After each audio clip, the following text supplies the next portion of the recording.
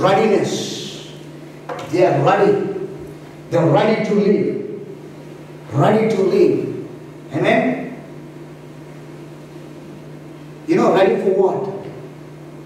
For the coming of the Lord. Amen. Hallelujah. Ready to save the souls. Ready to preach the word of God. Ready, Lord, I'm ready. I'm tucked, Lord.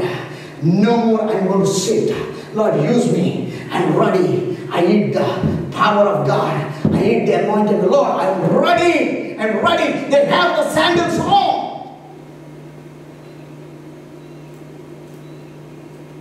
Ready for the work of God. For us, we work only when things good.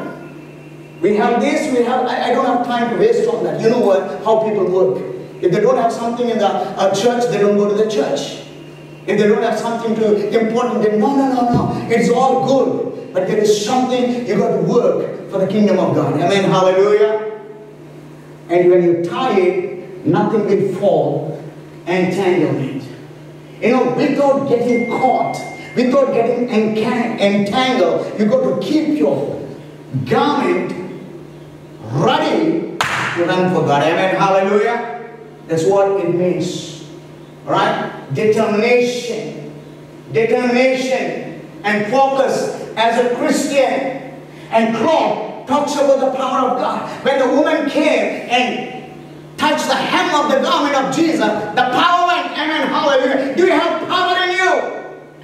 The power of God, the anointing of God. Your body is a cloak. Your body is that's why it's a garment of salvation. Isn't it? When you come into the baptism, you're clothed with Christ. That means you're clothed. You're clothed.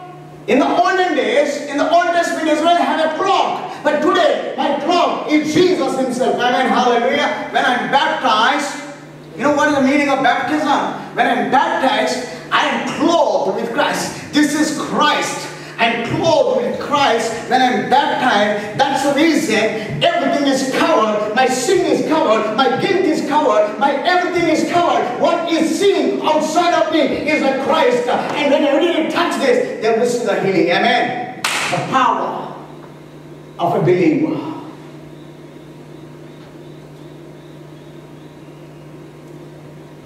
Your cloak. Ready. You must be determined. You must be focused to go. No time. People are patient. Lord, no time. Send me. Lord, I'm ready. I tuck my cloak. You know, Ben talks about the truth. Ephesians chapter.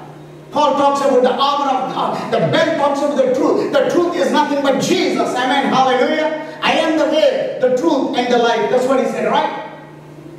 The truth. You've got to have truth of Jesus and ready to go to the destination. Amen. Hallelujah. The minute you come into the salvation, God shows you the destiny. May not know the details. Doesn't matter. I don't care about the details as long as God is with me. Amen. Hallelujah. That's what Moses said. If you don't come with us, we don't go. Amen. Hallelujah. Am I right? If you don't come with us, we don't go. We want you to come. Doesn't matter where you are. Maybe wilderness, maybe war, maybe Red Sea. Doesn't matter. I know the destiny of God. Amen. Hallelujah. The minute you come, when you wear the cloak, you know the destiny. Determined, focused. That's what talks about the garment.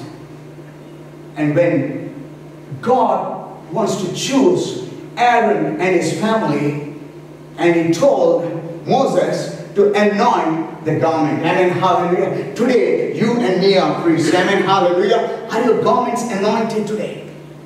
Are your garments have the power? That means you, I'm talking you. Are you clothed with Christ? That's how you have to eat this meal. Glory be to God.